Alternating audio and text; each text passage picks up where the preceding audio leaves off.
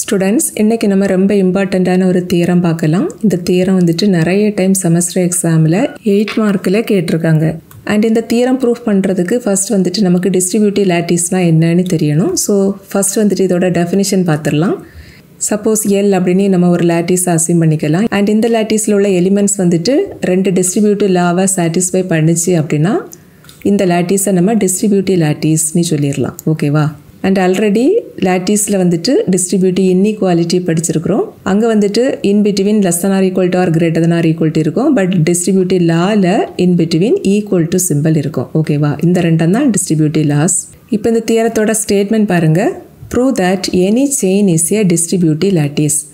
That is எந்த ஒரு செயினாக இருந்தாலும் அது வந்துட்டு டிஸ்ட்ரிபியூட்டிவ் லாட்டிஸாக இருக்கும். இதுதான் தியரத்தோட ஸ்டேட்மெண்ட். அண்ட் ஆல்ரெடி செயின்னா என்னன்னு படிச்சிருக்கிறீங்க.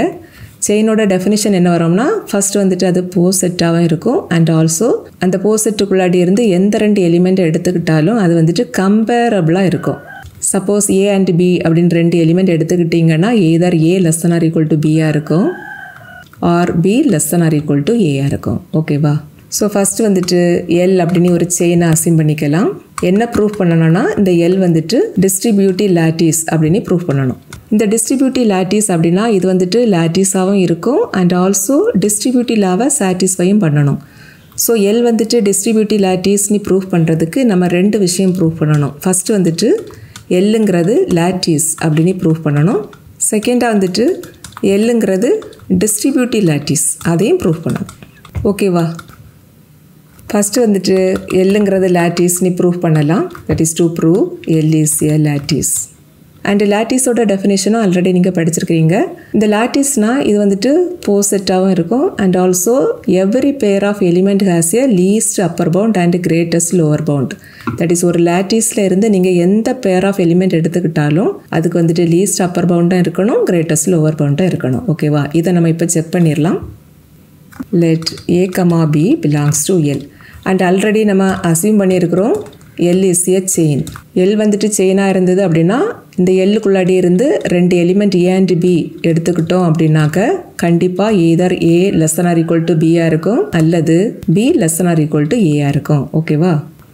அண்ட் இந்த தியரத்தில் நம்ம ஒரே ஒரு கான்செப்ட் தான் ஃபுல் அண்ட் ஃபுல் யூஸ் பண்ணுவோம். என்னன்னா இது ஆல்ரெடி எல்லாருக்கும் தெரிஞ்சது தான். Suppose A is less than or equal to B அப்படின்னா ஏ ஆர் பி இதோட வேல்யூ இதில் உள்ள பெரிய வேல்யூவாக இருக்கும். இங்கே உள்ள பெரிய வேல்யூ பி தானே, அதுதான் இதோட வேல்யூ. அப்புறம் ஏ அண்ட் பி இதோட வேல்யூ என்னவாக இருக்கும்னா இதில் உள்ள சின்ன எலிமெண்ட்டாக இருக்கும். இங்கே ஏ தானே ஸ்மாலஸ்ட் வேல்யூ, அதுதான் ஏ அண்ட் பியோட வேல்யூவாக இருக்கும். ஓகேவா? இதை நீங்கள் மைண்டில் வச்சுக்கோங்க. இதில் already A B belongs to எல்லுன்னு எடுத்துருக்குறோம். எல் வந்துட்டு செயினாக இருக்கிறதுனால கண்டிப்பாக either a less than or equal to பியாக இருக்கும் அல்லது B less than or equal to ஏயாக இருக்கும். ஓகேவா? இப்போ நம்ம என்ன ப்ரூஃப் பண்ண போகிறோம்னா எல் வந்துட்டு லாட்டிஸ் அப்படின்னு. இங்கே வந்துட்டு either a less than or equal to பியாக இருக்குது அல்லது B less than or equal to ஏயாக இருக்குது. ஸோ இந்த 2 கேஸ்லேயும் எல் வந்துட்டு லாட்டிஸ் தான் அப்படின்னு நம்ம இப்போ ப்ரூஃப் பண்ணிடலாம். எல் லாட்டிஸ் அப்படின்னு ப்ரூஃப் பண்ணுறதுக்கு என்ன செய்தால் போதும், எந்த 2 பேர் ஆஃப் எலிமெண்ட் எடுத்துக்கிட்டாலும் அதுக்கு கிரேட்டஸ்ட் லோவர் பவுண்டும் லீஸ்ட் அப்பர் பவுண்டும் இருக்குதுன்னு சொல்லிட்டோன்னா போதும். ஓகேவா? Greatest lower bound of A comma B இதை நம்ம சிம்பிளில் எப்படி எழுதுவோம்? A and B.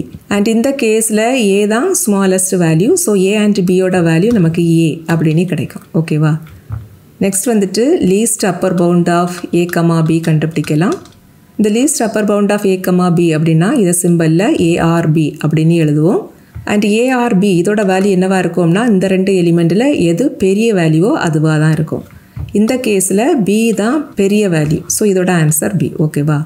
ஸோ இந்த கேஸில் greatest lower பவுண்டும் least Appar பவுண்டும் exist ஆகிருக்குது. இப்போ இந்த கேஸில் பார்க்கலாம். இங்கே greatest lower bound of A comma be that is A and B இதோட வேல்யூ என்ன வரும்னா இதில் இருக்கிறதுலே சின்ன எலிமெண்ட் தான் வரும். இங்கே வந்துட்டு B is less than or equal to A. So B தான் இங்கே இருக்கிறதுல சின்ன எலிமெண்ட், அதுதான் ஏ அண்ட் பி. ஓகேவா? தென் least upper bound of A comma B இதை வந்துட்டு நம்ம சிம்பிளில் ஏஆர்பி அப்படின்னு எழுதுவோம். இந்த ஏ அண்ட் பியில் எது பெரிய வேல்யூவோ அதுதான் இதோட ஆன்சராக இருக்கும். இங்கே வந்துட்டு ஏ தான் பெரிய வேல்யூவாக இருக்குதா? ஸோ இதோட வேல்யூ ஏ தான். ஓகேவா?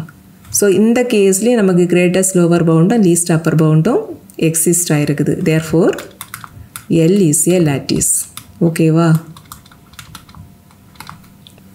நெக்ஸ்ட்டு நம்ம என்ன ப்ரூஃப் பண்ணணும்னா L is a distributive lattice அப்படின்னு. இதை நம்ம ரொம்ப ஈஸியாக ப்ரூவ் பண்ணிடலாம்.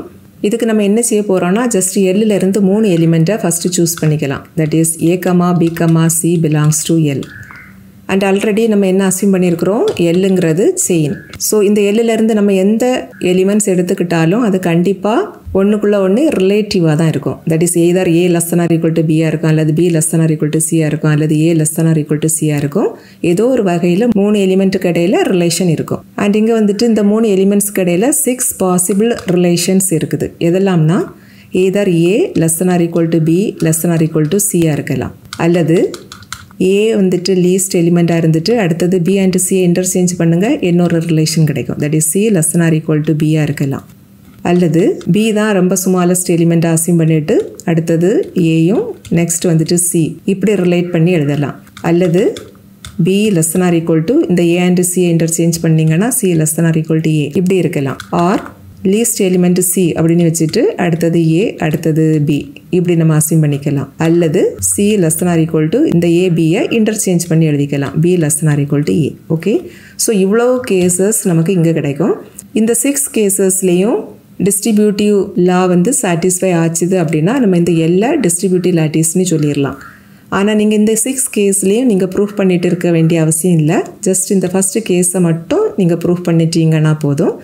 அதுக்கப்புறம் similarly we can prove the remaining cases அப்படின்னு நம்ம எழுதிடலாம். ஓகேவா, இப்போ வந்துட்டு ஃபஸ்ட்டு கேஸில் ப்ரூஃப் பண்ணலாம்.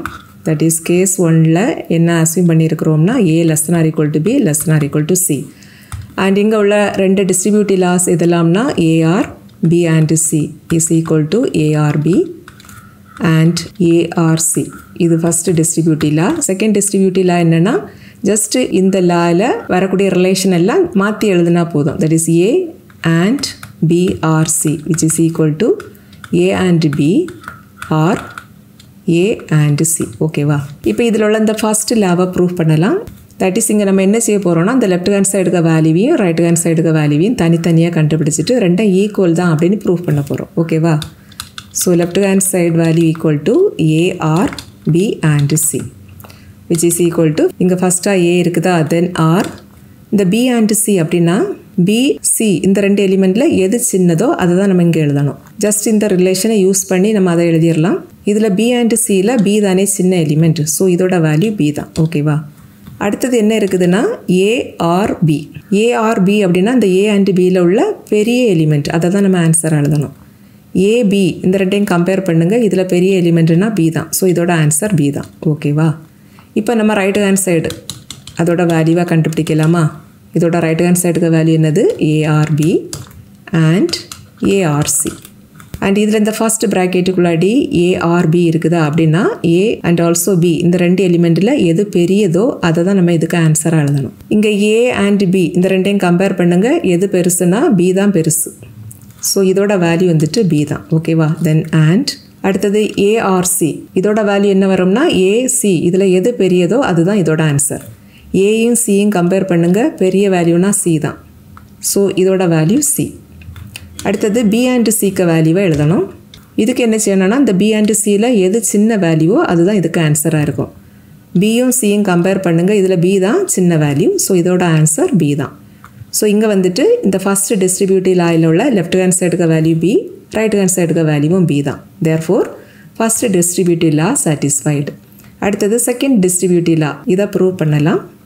ஃபஸ்ட் இதில் உள்ள லெஃப்ட் ஹேண்ட் சைடை கன்சிடர் பண்ணிக்கலாம். ஓகேவா, now consider the left hand side. இந்த லெஃப்ட் ஹேண்ட் சைடு என்ன இருக்குது A and B or C which is equal to A and இதில் B or C இதோட வேல்யூ நம்ம எப்படி எழுதுவோம்னா இந்த B and C இதில் எது பெரிய வேல்யூவோ அதுதான் இதுக்கு ஆன்சராக எழுதணும்.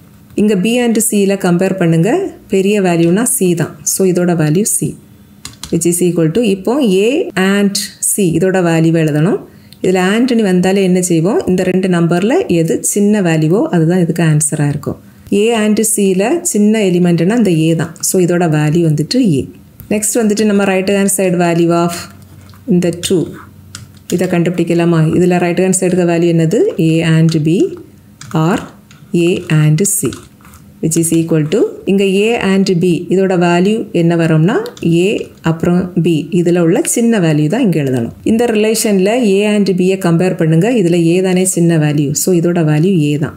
தென் r அடுத்தது a and c இதோட வேல்யூ நம்ம எப்படி எழுதுவோம், a அப்புறம் c இதில் உள்ள சின்ன வேல்யூ தான் a and c இருக்கும். a and c இந்த ரெண்டு எலிமெண்ட்டில் a தான் சின்ன எலிமெண்ட், ஸோ இதோட வேல்யூ a தான். ஓகேவா? அண்ட் இதில் பாருங்கள் ஏஆர்ஏன்னு இருக்குதா, இதோட வேல்யூ ஏ தான். இது வந்துட்டு ஐடம்பொட்டன் லா யூஸ் பண்ணி எழுதிக்கலாம். ஸோ இங்கே வந்துட்டு லெஃப்ட் ஹேண்ட் சைடுக்கு வேல்யூவும் ரைட் ஹேண்ட் சைடுக்கு வேல்யூவும் ஈக்குவலாக இருக்குதா. தேர்ஃபோர் செகண்ட் டிஸ்ட்ரிபியூட்டிவ் லா ஆல்சோ சாட்டிஸ்ஃபைட். ஸோ இந்த கேஸில் டிஸ்ட்ரிபியூட்டிவ் லா ரெண்டுமே சாட்டிஸ்ஃபை ஆகிடுச்சு. இதே போல் ரிமைனிங் உள்ள 5 கேசஸ்லேயும் நம்ம டிஸ்ட்ரிபியூட்டிவ் லா எல்லாத்தையும் ப்ரூவ் பண்ணிடலாம். ஓகேவா? Therefore L is a distributive lattice.